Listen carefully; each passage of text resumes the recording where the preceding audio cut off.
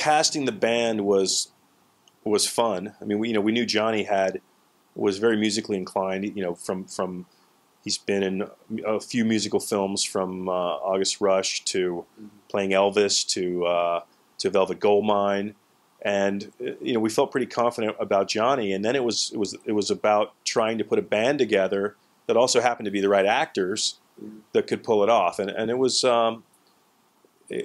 a few weeks during prep that were trying and stressful, and yet I think we really did a great job in terms of the whole production pulling together and creating this band. It seems like the script really spoke to each of the actors in its own way, and they connected to it, like Dougray really connected to it from the perspective of his own relationship with his father, and playing the father really, he was a kid during that period of time, and so playing his father playing the father was really like, to him, playing his own father.